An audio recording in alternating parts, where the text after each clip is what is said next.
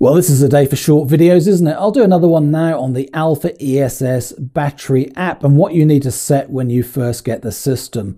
So, when you've designed the system, when you've thought about what you're going to buy and how you're going to use it and how much savings you're going to make, hopefully you've thought about those things all in advance. You will have decided whether you're going to have a strategy for exporting or a strategy for self-consumption. That simply means I've got some solar energy. How am I going to make best use of it? If I consume it, the energy is for free. But if I export it, I might be able to make a profit. So I'll get a credit on my energy bill, which is even better.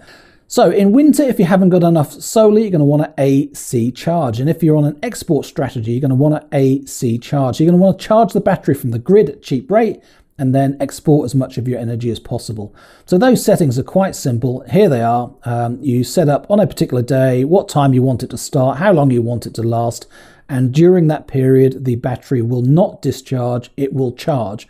And it will charge until the point that it reaches the parameter you set for how full the battery needs to be.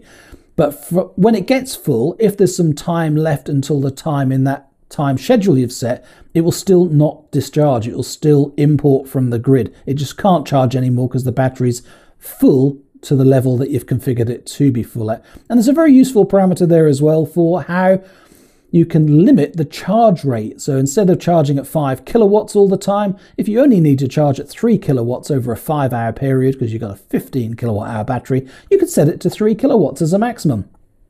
That's a very useful feature to control your charge rates. Discharging is very easy. There's lots of discharge parameters you can set in exactly the same way as setting AC charging.